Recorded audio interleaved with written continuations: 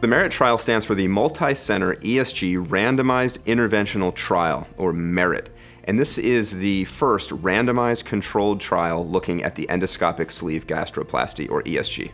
The MERIT study is a really important study because it's the first rigorous, high-quality randomized study looking at ESG. So we know that the ESG procedure works, but we need to prove that it works. And the way that we can prove it is by conducting a randomized controlled trial.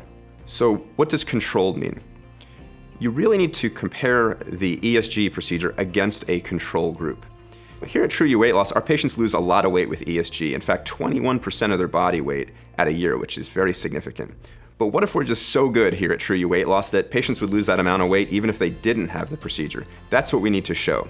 So we actually have to have a group of patients go through the entire program, the same diet and lifestyle adjustment and exercise, without having the procedure. So then we can compare what the effect is of ESG compared to all those other changes. So that's a control group. The next most important aspect of this type of study is that patients must be randomized to either receive the treatment, ESG, or to be in the control group. So they enter the study and then they're randomly assigned to either ESG or control. And that's really important because randomization eliminates differences between the two groups. So the MERIT study was a 9-center randomized controlled study. It involved 208 patients across 9 centers, and the patients were followed for 2 years. This was a 2-year study. This is very rigorous. It took a lot of time to conduct, all with the goal of proving how well ESG works. So how do we know if the ESG actually works? Well, there's actually predefined thresholds that we need to meet. Specifically with endobariatric weight loss procedures, it was determined years ago by leaders in gastroenterology and bariatric surgery that patients should lose a minimum of 25% of their excess weight. So patients who had the ESG procedure lost an average of 49% of their excess weight. So remember, the threshold was 25%.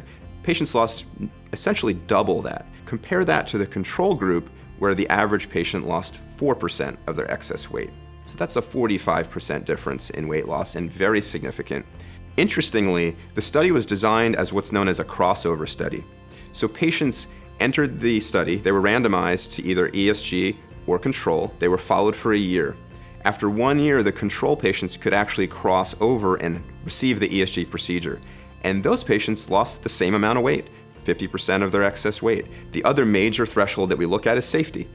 So we know endoscopic procedures are much safer than traditional bariatric surgery, so we set a really low number for complications. Specifically, these procedures should have a less than 5% complication rate.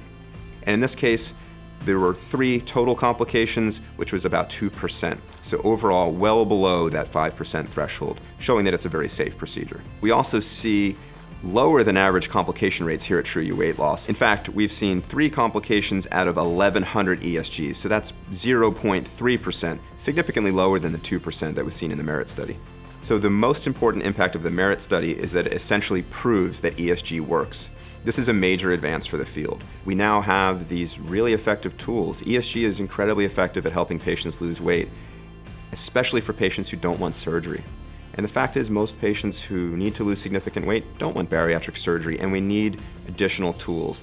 With the MERIT study, we've proven that the ESG is one of those tools, and in fact, is the leading non-surgical tool to help patients lose weight.